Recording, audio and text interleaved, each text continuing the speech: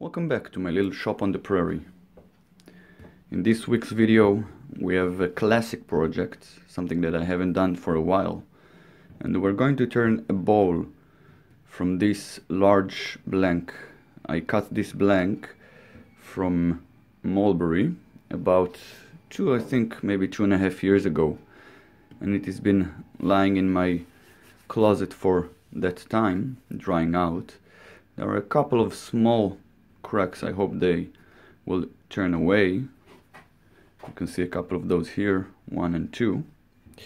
And there are other problems plaguing this piece of wood, so I'm going to go over them right now for the novice turner. And if you're not interested in the information I'm going to part on you in this part of the video, I'm going to put some text here at the bottom saying when is the time of the video when I start turning this. You can simply scroll forward in the video and watch only that part. So let's analyze this piece of wood for a moment. I can see over here something that looks like a crack, but in fact it's not a crack, it's a bark inclusion.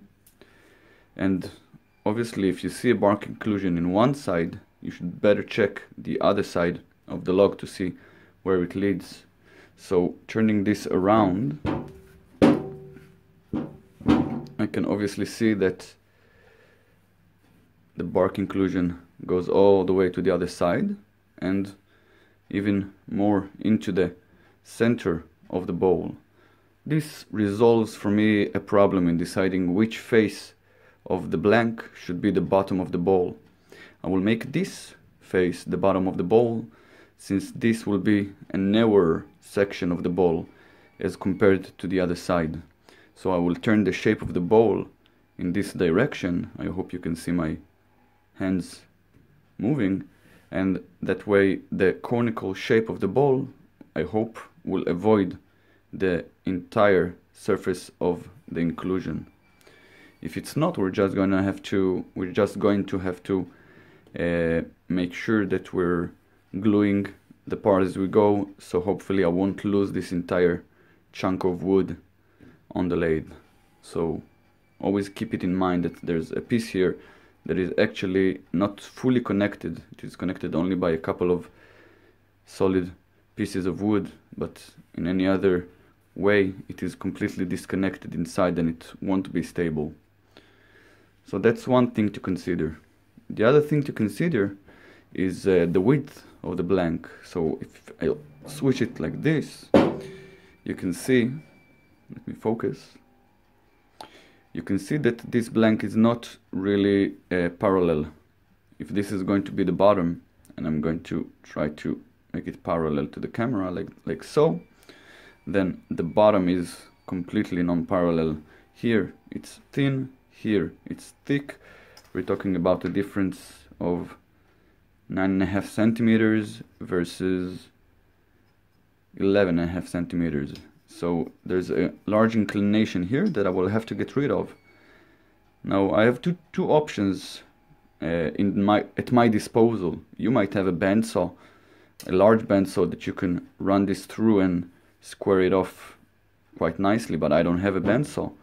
So what I think I'm going to do is I'm going to take my let me put this back down so I won't have to hold it up. What I think I'll do is take my chainsaw and try to square it off as best I can. It won't be easy. I'm not a really skilled worker with a chainsaw, but I think I will be able to do enough damage to the piece of wood to get it as square as possible with those tools. The other option obviously is to square it off on the lathe, but since my lathe is quite weak and it's not very heavy, if I'll mount this piece as it is and try to square it off while it's turning, it's going to create a lot of chatter. It's going to probably try to flip my lathe over, even though it is firmly bolted to the ground. My lathe has really flimsy legs, and the structure, I already know from experience, won't do the job. So I think we can start this off by going off camera and cutting as much as I can from the shape to make it as round and square as possible before I will mount it on the lathe.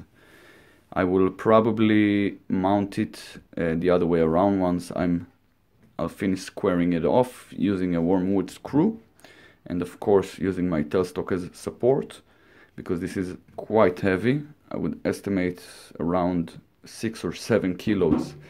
So we're talking about 14-15 pounds piece of wood.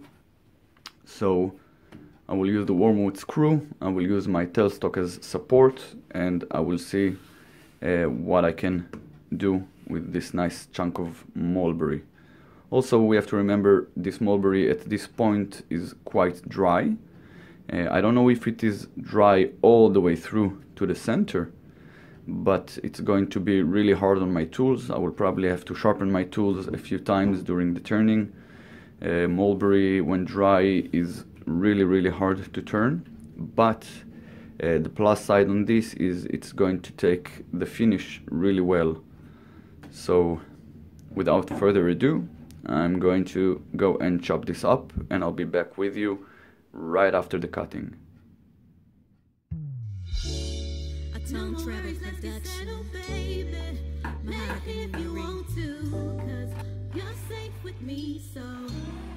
Just stay with me. Every day is like a holiday. Sleeping if you want, sit, relax, unwind, kick back. So broken, yet I noticed, and the weight of the world got you hopeless. Nothing's greater, nothing's better. You just sit and you wait to come home. You got the fire in your hands, but the world's through the maddening, spreading blood to feel paralyzed. No more worries, let's get settled, baby. Lay here if you want to, 'cause you're safe with me, so just stay with me.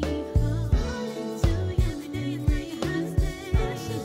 Sleeping if you want, sit, relax, unwind, kick back, baby. Kick back, baby. Kick back, baby.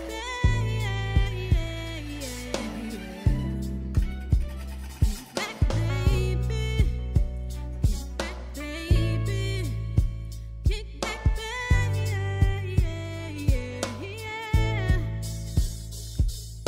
Something about you makes me feel this way. Something about you makes me want you. I want you so bad. Something about you makes me feel this way. Something about you makes me want you so bad, baby. No more worries, let's get settled, baby. Lay here if you want to, 'cause you're safe with me. Oh, just stay with me. So this is a mid-turning breakdown of the bowl. As you can see, I've already given it the general shape that I would want to. Now, turning most of the material off gave out some interesting results. First, as you can see, there's some points with rot here. I'm going to have to decide whether I would leave the rot inside or maybe try to pick it out and use some kind of filling. And obviously, where the large piece broke, there is a large piece of rot right here that goes all the way into the bowl. So the extent of the rot will be more visible once we turn the inside of the bowl. I really like this part though. This is the part where the pith was, and I really wasn't aware that this part or this piece of wood originally had the pith in it, so that's a nice surprise. It's well dry now, so I don't expect it to crack any further. but there are some nice cracks here that would also might benefit from some kind of filling, but I will have to turn the inside of the bowl first and see what remains of this part, if it will survive the turning. The bark inclusion here is nice. There's a nice bark inclusion here. I might choose to fill it up or leave it as it is.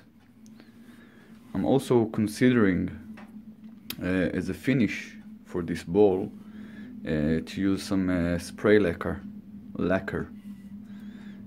which would be the first time I would use this type of finish.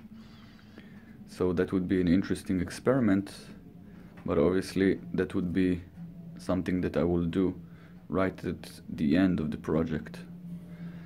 I turned a tenon here, a 5 centimeters 2-inch tenon, which will fit into my jaws, and at this point I think that I'm happy with the shape, and I will simply mount it the other way around, and we'll see how the hollowing goes.